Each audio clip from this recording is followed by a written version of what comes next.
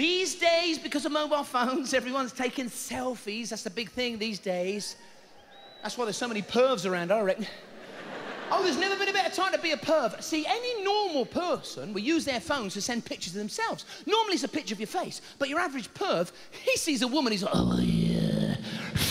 Yeah, nice picture of the Doobie Brothers. Send, bosh.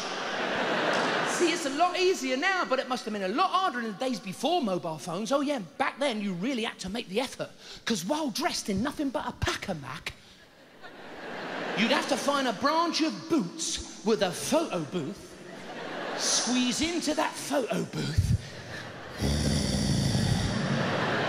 take off the Mac. Oh, I love it. Get that chair, you know, that seat, make it the right height. Because it was vital that you lined your bollocks up.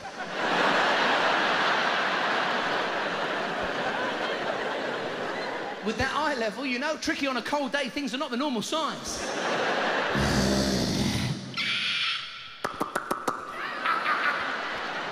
I forgot to put the money in. Fuck it. And then brace yourself for the flash. Oh, for fuck's sake.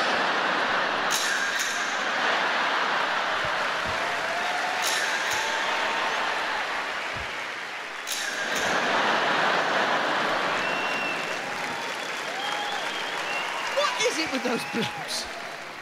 How do they think that's going to do it for them? Not once have you heard somebody like Scarlett Johansson turn up on the red carpet, arm in arm with a flasher going, well, we met after he sent me a passport photograph of his wrinkly beanbag. No, no.